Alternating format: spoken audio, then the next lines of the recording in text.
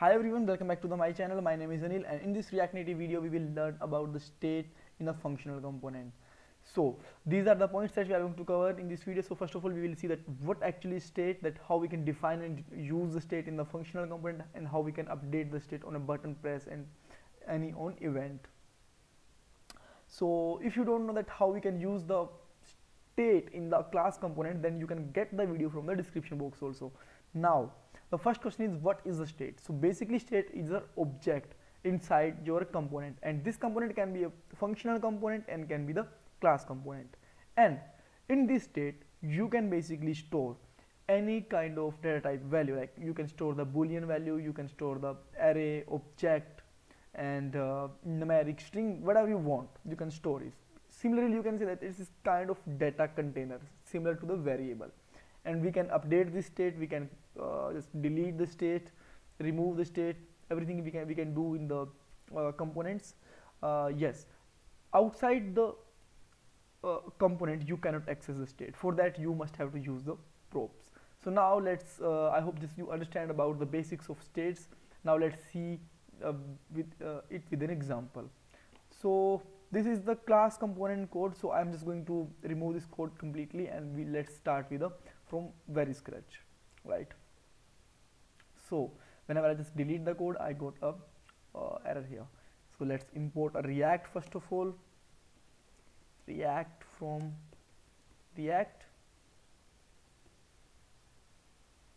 and after that just use import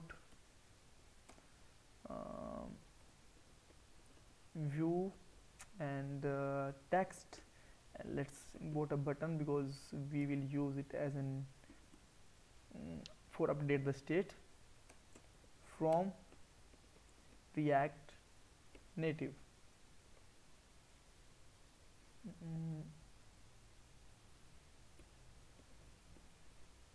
Yes.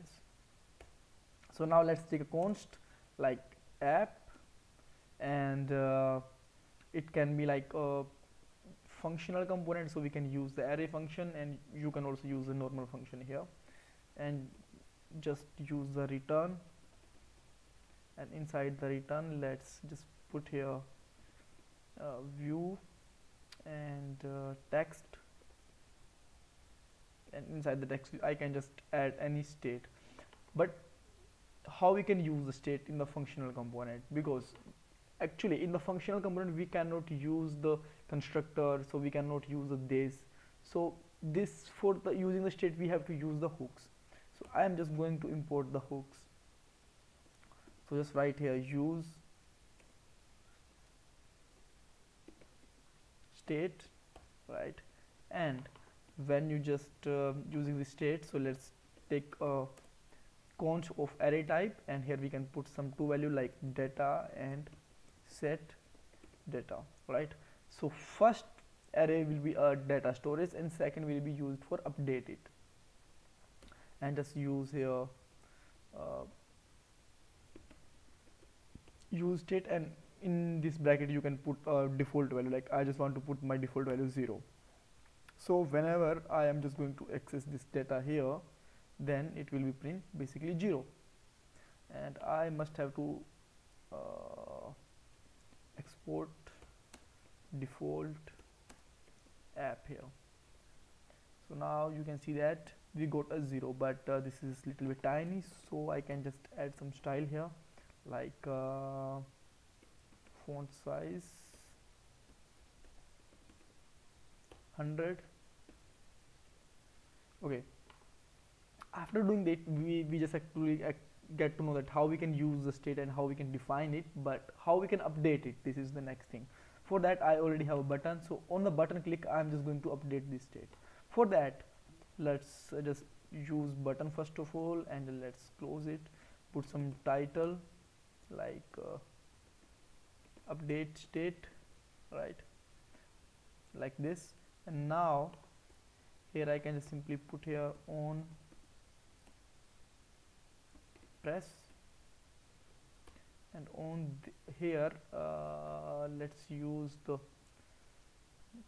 arrow function if you just actually want to use. So just write here this dot set set data, and here I can just put the new value like 10 can be the new value. And now let's see that whenever I'm just going to click on it, okay, so it's declining, it's actually telling that okay, so we can directly actually use this arrow function like this, right? So whenever I'm just going to click, it will just show me the 10 is the updated value. All right, so if you just want to some continue update, then you can just put here data, because this is the value something and plus 1, so it will just increase the value one by one here like this, right? So if you have the 2 button, then it can be give a nice content, like here you can just make it -1, and on the upside you can use the +1, so minus and plus. So this is all about that how we can use this state in the functional component. Sorry. And if you still have any kind of issue, you can ask me in the comment box. Don't forget to subscribe my channel and like this video. Bye bye.